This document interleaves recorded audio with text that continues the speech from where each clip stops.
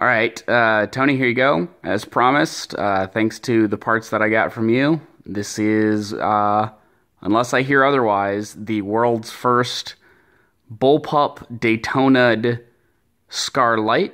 I believe it is also the first Bullpup HPA SCAR-L of in the world. The company who built this Bullpup kit, SR Union, they had a shot up with like a hose dangling out the end, but after some people asked them about it, they're like, oh, this was just a mock-up, but this is actually fully functional. So this is the SCAR-L kit. Yeah, I need to get some more fake screws to fill that in. But this is running the Daytona system inside, hex mags down here. This is going over here to my Ninja and Redline regulator setup. Currently it's at about, it looks like, yep, 100 PSI roughly in the tank. That puts it just over 400 FPS with 0.2s, which is our local field regulation limits. Hidden under the suppressor here is a solid steel inner barrel. It goes out to about right there.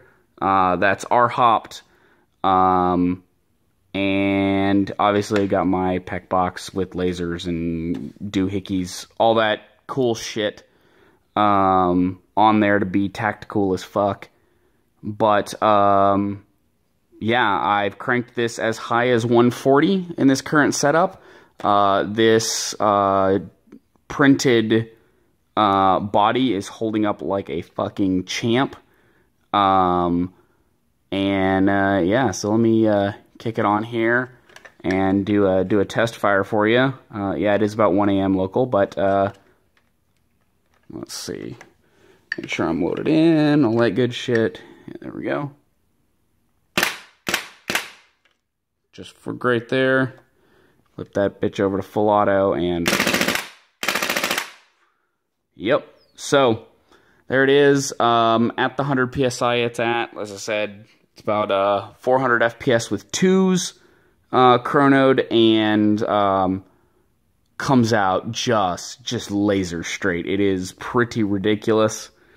So when I'm running my normal combat load, which is 3 2s, having popped myself with it at point blank, totally on accident. Yeah, it packs a freaking punch. So yeah, here it is. Hope you enjoy. If you want to see some more videos or you want me to talk about it, I'd love to talk about it on T&K Guns or put it up on the Facebook or whatever. But just let me know if you want to talk more about this and any of the weird shit I had to do to make it all work. Later, man.